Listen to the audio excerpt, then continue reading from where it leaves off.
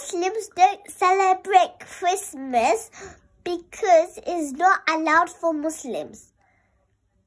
Allah doesn't have no children, but we, all the families, have children, except Allah. Allah is a God, so He doesn't have any children, or any father, or any mom, or no cousins, nothing.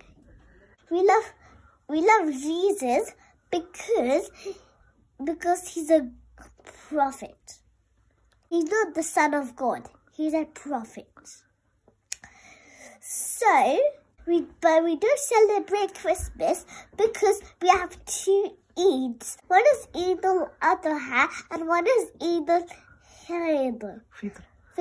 So we have two things that we should celebrate. So we should not celebrate Christmas, Muslims.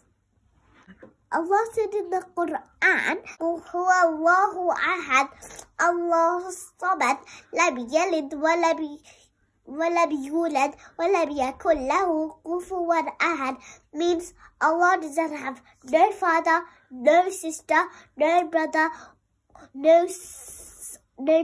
or no mom or no sister. Because Allah is not like us. He is a God. Not prophet, a God. That means Allah doesn't have no sons, no father, no sister, no brother or mom.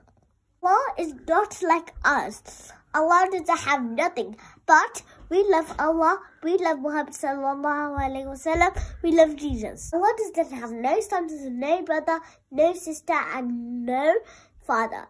I just wanted to remind you that if you forget. So I just said it that.